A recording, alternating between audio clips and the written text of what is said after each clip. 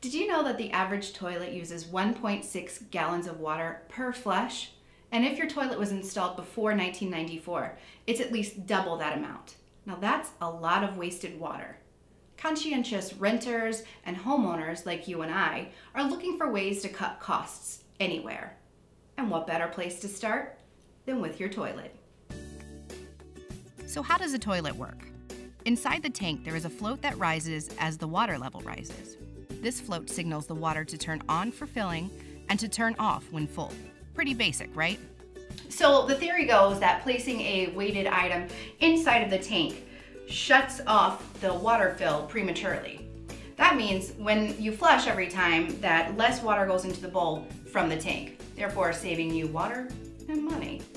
While the premise is spot on, the logistics are not so much.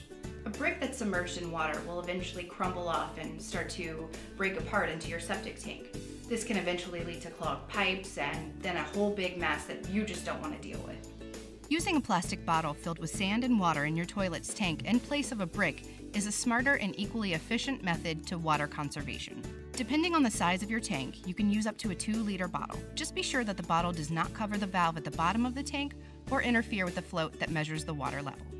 You've now successfully created the same amount of displacement, all the while conserving water, free from the dangers of potentially damaging your plumbing. Now that's smart thinking. On behalf of Homes.com and ForRent.com, we hope you've been inspired to tackle your next DIY project. Thanks for watching, and we'll see you next time.